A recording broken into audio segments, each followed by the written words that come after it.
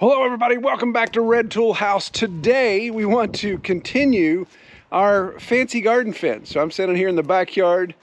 We've got our garden fence that's kind of more decorative on the front, and then of course on the back as we get over in the woods, not that big a deal. But we want to continue this. Our timber-based boards that allows us to have a little raised bed, our posts, all that type of stuff. But the real problem I'm running into, of course, is the price of treated lumber. So let's look at an alternative. Come along if you will. So when we built this front portion of the garden 2 years ago, we used treated lumber to give a decorative edge. Of course, cattle panel here, 16-foot cattle panel, treated 4x4 posts, and then even ripped down a treated 2x4 to be the top. We cut a small dado, if you will, a groove into this so the panel would fit down in it. And then of course just screwed some edges on the verticals there to kind of hold them in place.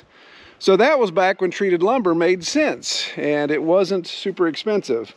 Now we could get into the discussion of treated lumber in your garden, and there's a lot of debate over this new copper treated lumber, that it's okay, and then some say no, it's not. But you know, go with what you can afford, go with what you can do, of course. So as we want to continue this, we want to do 2 more sections, so 2 more 16-foot sections before we just transition over to welded wire and go back up the edge of the woods. So my last stop at the box store this week revealed to me that a treated 2x6, 8 feet long, is $17. And I about dropped my teeth. I mean, literally, teeth. It's just ridiculous. You know, some lumbers come back down, but any of this post-production lumber, like things that need treated, sheet goods, engineered material, all that stuff is just still extremely high. So I'm not going to use treated 2x6s. I still have some treated 4x4 posts from where I bought them 2 years ago down in the barn, so we're going to use those. But we're going to use some wood off the sawmill, but we're going to have to come up with a way to treat it so it doesn't rot away in just a matter of years. All right, so I need 4 boards, 4 8-foot long boards that are going to be ground contact and run the length of my 2 cattle panels. 16 feet each, 32 feet, 4 8-footers, 32. My West Virginia math's working, I think that's right. So what I pulled from my pile are 2 pine and 2 poplar. And I'll say that I'm being extra scientific because I want to test the 2, or I could say, well, that's kind of what I had on top of my scrap pile. Anyway. You decide. So with this pine and poplar, I know if I just stick them in the ground, the bugs are going to jump all over them, the fungus, all that's going to start eating and rotting and decaying those down the way God intended. So we want to try to slow that down a little bit. No, I'm not going against God's will, but I think I'm just delaying it some. So what we want to do is we want to try the burning method. You've probably seen this all over YouTube. A lot of people do it. I've never tried it yet, to be honest with you. So we're going to give it a shot. The correct pronunciation, I don't know. A West Virginian trying to speak Japanese isn't the most eloquent thing. So Shoshugiban, whatever the case it's called, we're going to give it a shot here. Now the key is I have to do some sizing this. Of course, cut it to full 8 feet. Then also go ahead and cut my dado, cut my groove in there so it can hold the cattle panel. And with my ends cut, I don't want to burn it now and then go do these cut pieces and have exposed wood. So we're actually going to do all the work and then burn it and see if we can do it without burning it up completely. I don't have one of those little flame weeder torches that some of the guys use. We're going to start a good old-fashioned heathen fire and dance around it as we get some of our wood burning.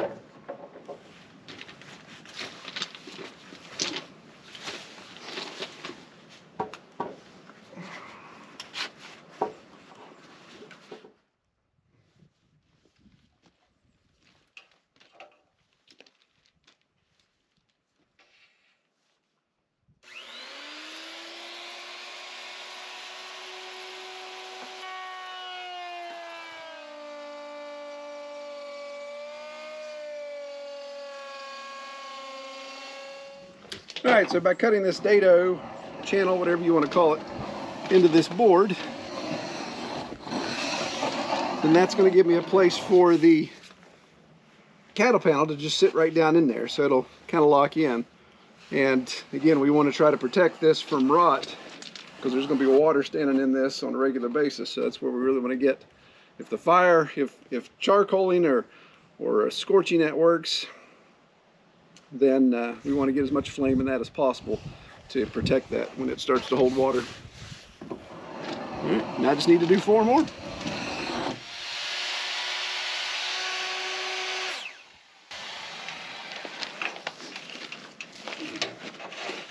All right, so that's all 4 of those.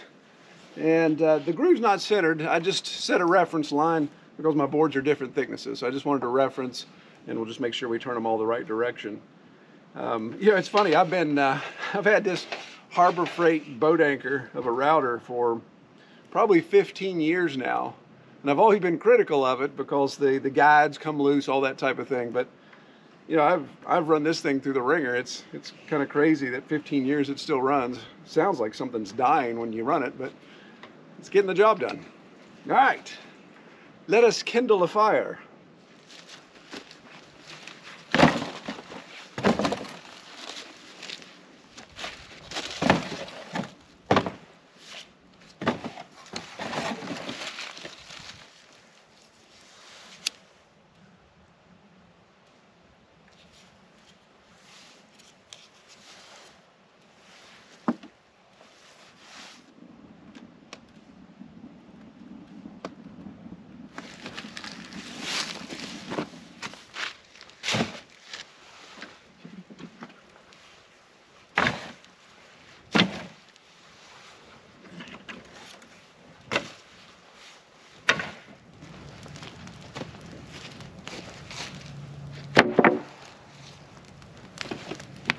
Right it out.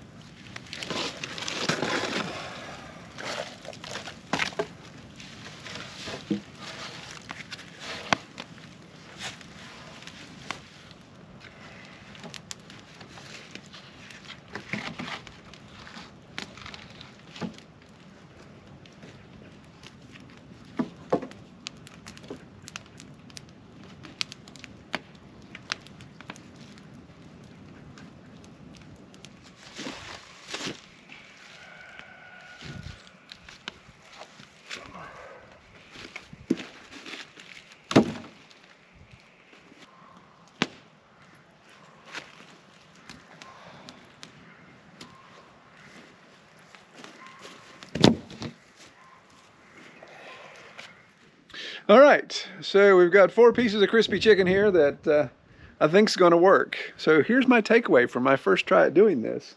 First of all, make sure your fire's not too big, because you go in to reach in there, you're stepping into an inferno. Second of all, wear gloves.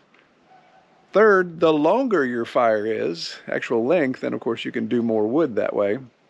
And the thing I realized is with this little channel, even though I want to get it protected, I wasn't able to get a super clean burn down in there. As you can see, you can probably see a little bit of light colored wood there. But the problem was that there's parts already starting to, this little tab, of course, being so thin of wood, was already starting to burn up. So I didn't want to lose that tab completely in exchange for the groove. So we'll see how that goes. Green wood does much better than dry wood. So the 2 pieces of pine were still relatively green. They had been milled in the last month. The poplar had been milled probably about 8 months ago. And What's interesting too is the checking. Look at this checking on the poplar.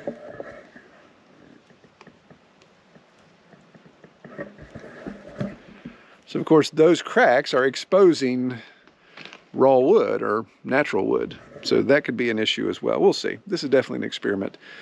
Where I've been studying this, it looks like that this could maybe get you an extra 2 to 3 to 5 years, just depending on your soil type. I know some of you guys are saying, why don't you just use cedar or some of those other rot resistance wood? Well, I want to use what I have, of course. I don't want to go out and spend the money. If I wasn't going to spend money on treated, I don't want to go spend money on the cedar. Probably the best rot resistant wood I have on the farm is white oak. And I just don't have any white oak down. I didn't want to go out and cut any just now to harvest it and bring it in. So we're going to try this and see how it goes. I got tons of poplar, I got tons of pine, so we want to give that a go. All right, so next, we're going to start getting this installed.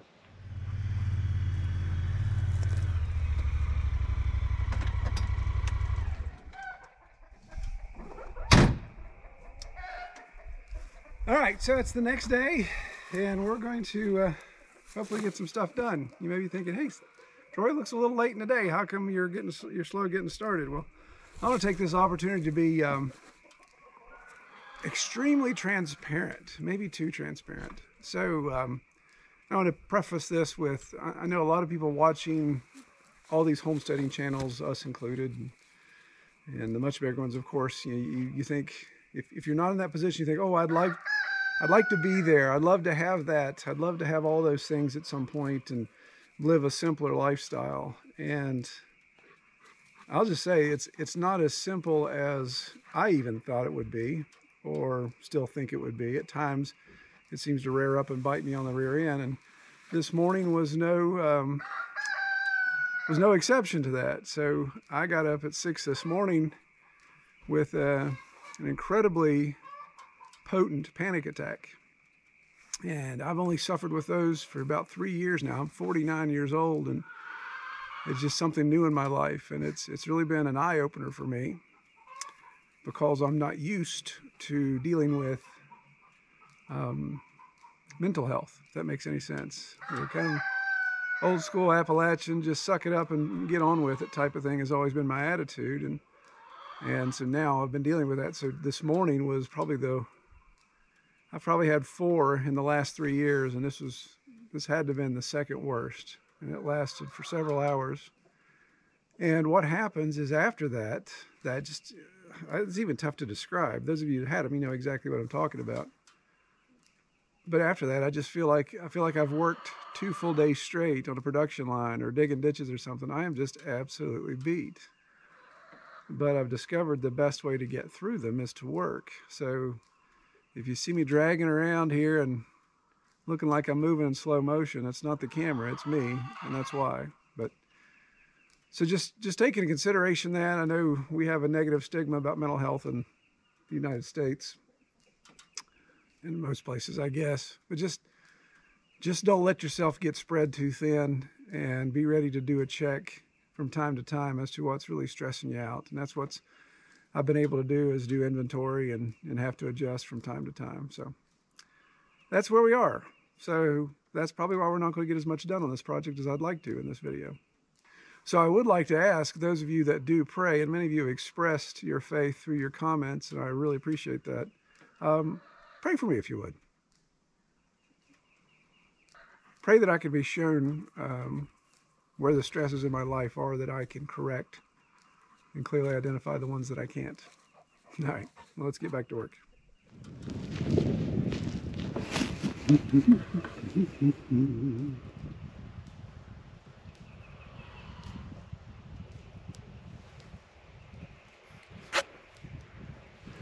All right, so the way this should work then is that this first post hole needs to be right here, because that's where the cattle pen lands. Of course, the only cattle pen I have. This is the best one I've got. It has a big chunk taken out of it, so we'll have to straighten that up. Post hole digging time. Who should do it, the 49-year-old or the 16-year-old?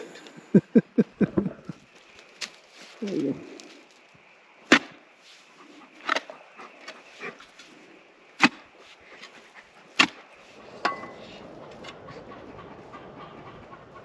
Do we have something to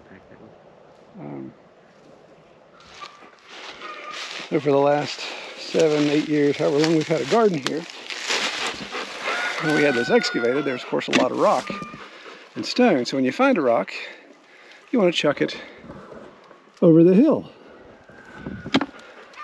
And then somebody had to get a golden retriever. So when you want to chuck a rock over the hill because you don't want it in the garden, this is what happens.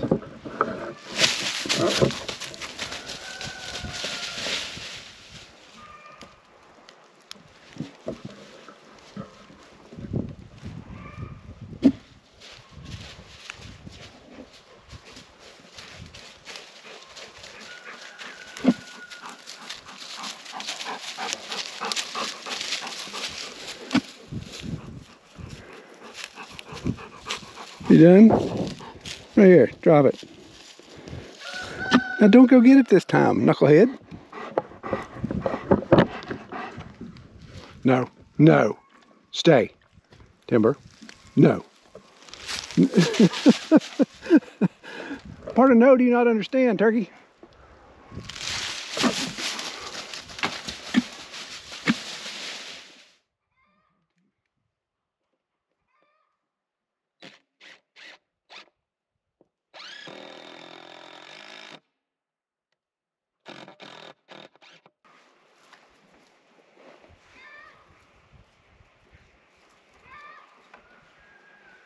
Dirt in this front since it wants to come forward, but I'll tamp it real quick. Be as quick.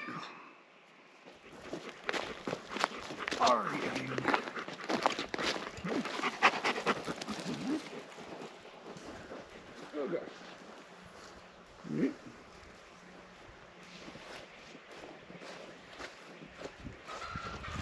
If we did it right, we should be able to set it right in that groove.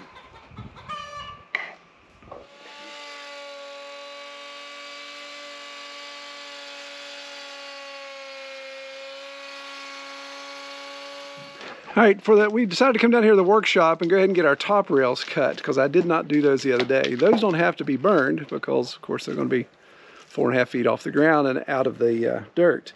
So Cameron just routed a channel here for us. And the old fence was a treated 2x4 that I just ripped in half and then cut the channel. So that's, what is that, 3.5 divided by 2. That's 1 3/4. So that was a little bit small, and what happened is those, that horrible lumber you get at box stores, it twisted and arched and all that type of stuff. So this poplar is much more stable, and this is a true 2x6. So we're going to cut it in half, so that'll give us 3 inches. And to cut it in half, we've done our groove on one side of each, and then we'll go over to the sawmill, rip it long ways vertically, or on its edge, so we can get our 3 inches out. And you say, why don't you go ahead and cut the grooves on both sides? We would, except there's a whole bunch of wane on the other side of both of these boards that I can't route. So I need to use the cut edge after we run it through the mill. I'll show you when we get over there.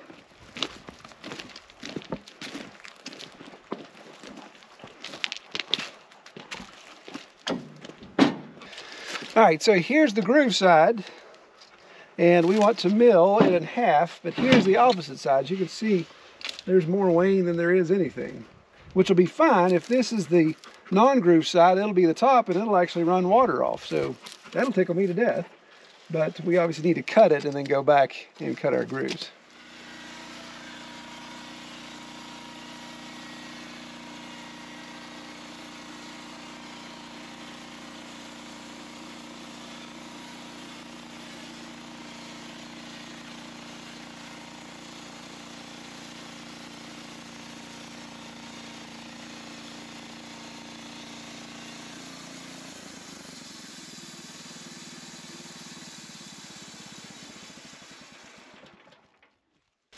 And that is much easier than taking it in there and putting it on the table saw and ripping it. Not to mention it keeps my table saw from getting dirty.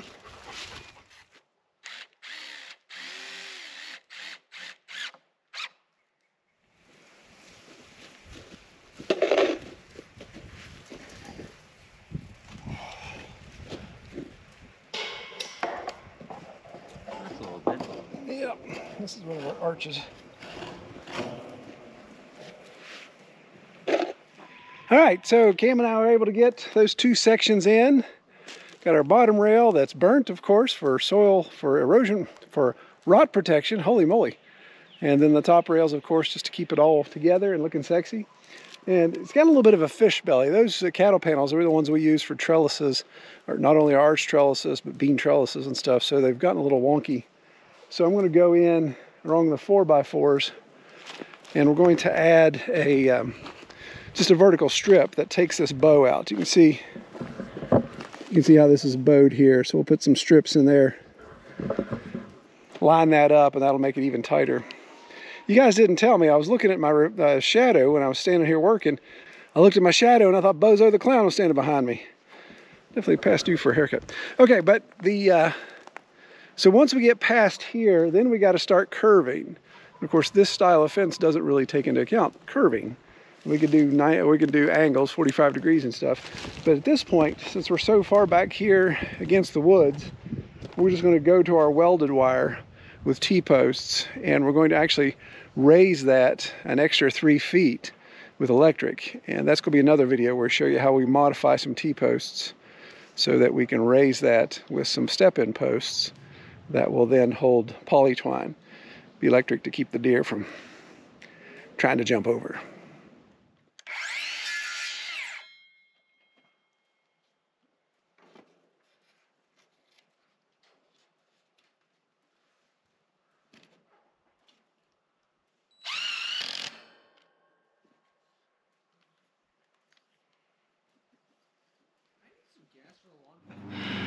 You know you're running out of gas when you sit down to do your project.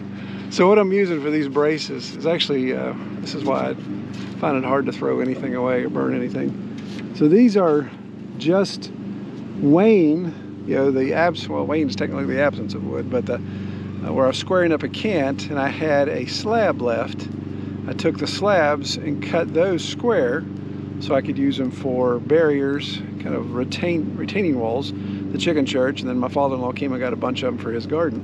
So when you do that, you get this triangular shaped piece. And so that works perfectly for kind of fitting in here, almost like a brick mold, just kind of fits in there, straightens up the fence, and screws down nicely. One thing you may have noticed in our digging around here, we've got comfrey coming in. And when we planted that comfrey last year, we were kind of eyeballing where we thought the fence was going to be. So we got a little close to the fence, but it's actually going to work out pretty well. There's comfrey about every 2 feet. So we know anything about comfrey, it's going to grow up real big, it's going to hang over, and it becomes a really good weed barrier. So we're hoping that it becomes a weed stop. The garden will grow up to this side, and then the comfrey will grow up, keep the weeds, and of course the fence will be a clear demarcation.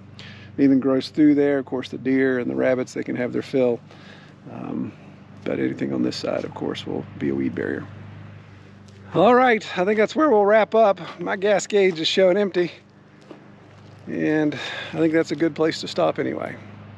Well, we appreciate everybody watching, really appreciate the comments, and thanks again for the prayers. Take care, everybody.